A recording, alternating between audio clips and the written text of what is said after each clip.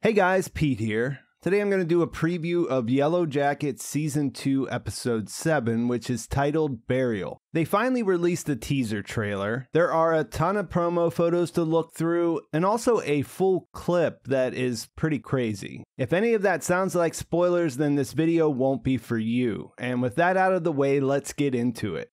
The descriptions for this season's episodes just sorta keep getting crazier. This one for 207 reads, "Sometimes the best therapy is cranking the hits to 11, so today we're exploring the hardcore kid care revival movement. 11 o'clock theatrical birdcore numbers, some late hits of the renovationwave era, Call Us About a Spinoff HGTV, flower duets, and a classic live record. Out in the wilderness, Coach Scott does a great Karl Havoc impression for an unimpressed Misty. There are only a couple of things that I'll mention because a lot of this sounds like it's in the voice of a joke I'm not in on. Birdcore definitely makes me think of Misty though, and in the trailer, there is this exciting shot of her coming out of a sensory deprivation tank at night. I imagine she'll go on a little trip while she's in there, and we'll finally get to see what that Twin Peaks imagery in the opening credits is all about, and how the human actor they cast as Caligula fits into things. In a lot of ways, Misty is the Yellowjacket that seems to be the least likely to hallucinate, so I think this will be awesome. The classic live record reference is probably connected to the song we hear in the MTV clip, which for my money is one of the most annoying pop songs of the era. No offense intended if you dig it, but this was one of those songs that had jingle vibes because it would get stuck in your head despite the fact that you didn't like it. And it was so popular that if you went anywhere in the mid-90s, there was a chance it might infect your brain. The song title is Lightning Crashes, and it's by the band Live if you were wondering what the adult Yellowjackets were starting to dance to at their reunion at Lottie's compound. The Karl Havoc thing is somewhat concerning. The trailer ends with a teary-eyed shot of Coach Ben out in the wilderness. My first impression was that he might be at the poop bucket spot because Misty's there and it looks like they might be on the edge of that cliff. Given that and his disassociation of late, I wondered if he might be thinking about taking the plunge and ending his life. There are a few promo photos of him looking around where he still has the beard, and he just kind of looks like he's not blending in with anyone anymore. Then there are a couple where he's shaving, and it makes me wonder, what is he getting ready for? Cleaning up for the wilderness baby burial? I mean, maybe. But this mention of Karl Havoc is pretty direct. This is a reference to a sketch on the comedy show I Think You Should Leave with Tim Robinson. In that, he puts on a bunch of prosthetics and makeup to go out and film himself bothering people at the mall. Once he gets there, it takes a turn, and after refusing to go through with the bit, he tells his producer, "I don't even want to be around anymore." That's the part that's become a reaction image, so that makes it sound like Ben is in a pretty bad spot and might need Misty to talk him down. Where they're at also complicates things, since Kristen/Crystal's body should be right there where she fell. But that could also be hidden due to the snowstorm. I don't think that's a given that he would discover or see her there. With all the visions that are otherwise going nowhere, it has felt like Ben was on his way out. And I think there's at least a 50-50 chance of him not making out of this season. Weirdly, there's one detail out there that makes me think he could survive. One of the big shots from the Season 2 trailer we're yet to see is the one where they're carrying the body on a stick. Based on the shoes that we can see, we can say for sure that that's not Crystal. And the fact that there are two of them would also rule Ben out. I said at the end of my episode 6 video that I think losing the baby sets up a dark turn for the team because they don't have the expectation of his birth, of his coming, that was something that brought them together as a group. I think it would be natural for things to go off the rails, but adding Ben to the body count on top of whoever is on the stick might be overkill. I do still think that things will get dark though, which is why some of these promo photos are surprising at first glance. There are several shots of them outside the cabin where people look to be doing okay. There's shots of Ty and Van being in love, and even one where Mari has a big smile on her face. It gives the sense that even though this terrible tragedy happened, people are essentially moving on in their own ways. And I think that probably has something to do with what we see happen with Shauna in all of these clips. The teaser trailer opens with a voiceover where you hear Lottie say, "I know there's a lot of pain right now, but let it out." We see that she has a bloody nose as she's saying that, and that seems to be connected to this episode 7 clip that was released by MTV.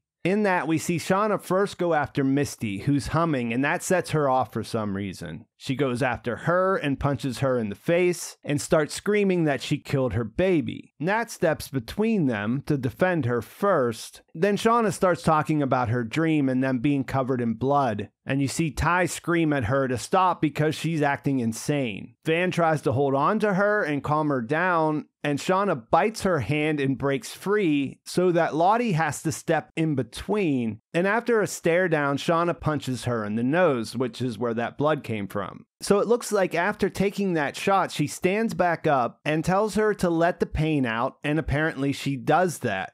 There were hints of this in other trailers, so Shauna going off is something I've been expecting to see, but this still looks kind of wild because it makes it look like she's just handing them out and like raining down punches. I guess the show has moved into the territory where it's not a given that what we see in trailers is real, but I'm guessing this actually happens considering Shauna's loss and the situation they're in not being conducive to being able to work her way through it in any sort of healthy way. It's pretty much the opposite of that, so a violent outburst isn't hard to imagine. And this twist of Lottie taking a shot and then essentially asking for more is interesting given the tensions that exist between them. It also makes me think back to the vision that Lottie had when Travis died. In that, there was a quick flash of a bloody face. And the most popular theory is that it was Lottie's face. It's covered in blood, it's so beat up it's hard to say for sure that it is her, and it could certainly be the aftermath of this beating that Shauna is delivering here. Because in both the trailer and the clip, we see that she is throwing her hands around, to say the least.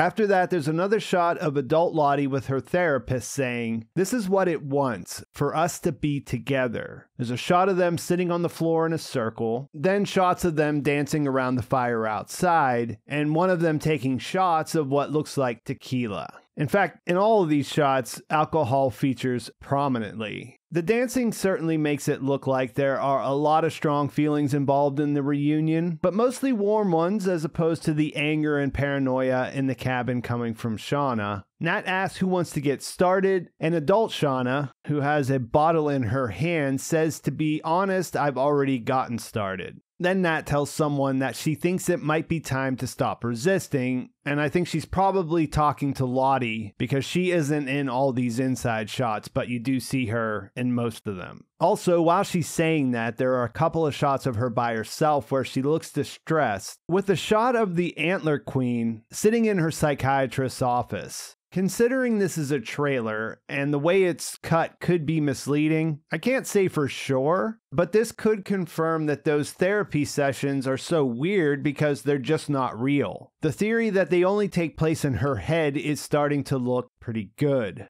One thing about all of these shots of the adults having a great time together, seeing them carry on and just having a fine time, is that I know what kind of show I'm watching, and that gives me concern about what will happen next. I feel like this state of bliss is not something that they'll be able to hold on to for very long, and wonder what the thing that will come along to knock them back down will be. After all, Shauna is under investigation, and for good reason. She did murder someone, and they all helped to destroy the body. Even though it hasn't been mentioned lately, Misty also murdered Jessica, who worked for Ty, who left her son while her wife's in the hospital because of a wreck she was responsible for. And then you have Van, who is either not planning for the future and losing her business because she's strung out on pills, or maybe she has the terminal illness that she said that her mother had, that she hasn't mentioned to anyone, or both. And Lottie and Nat are both having visions of the Antler Queen, which is all to say I guess they should live it up while they can. There are just a couple of unconnected shots in the trailer, and then I'll wrap this up. There's one of them where they're in a circle from below, and there are photos that look like they're connected to this. In the circle, Lottie looks like she's really trying hard to connect to the wilderness energy. So if I had to guess, I would say this might be a little ceremony before the ceremony for the funeral, where they could be a little bit more wilderness god friendly. There's a shot of adult Ty and Van sitting together where it looks like she's moving in for a kiss, and then one of Shauna crying out, which is probably during the burial. I think that's probably a good place to leave things. Like this shot of adult Shauna holding a goat. There's a lot that makes you think here. There's a lot to think about, and there's only 3 episodes left, so I think things are going to get crazy. Let me know what you think in the comments. Please like this video if you enjoyed it. Please subscribe to my channel if you haven't already, and thanks for watching. I'll talk to you soon.